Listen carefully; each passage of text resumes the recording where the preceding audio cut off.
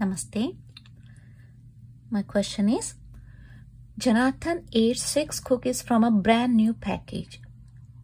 If the package came with 30 cookies, what % of the cookies is left? Package came with 30 cookies. Jonathan ate 6 cookies. How many cookies left? 30 minus 6, 24. 24 cookies left out of 30.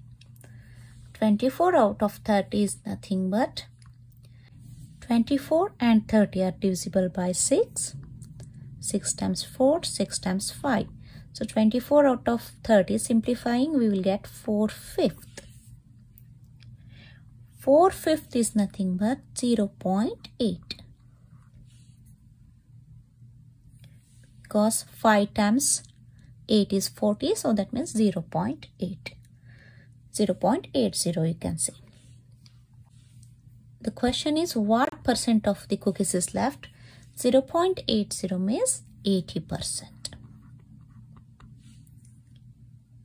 80% of the cookies left.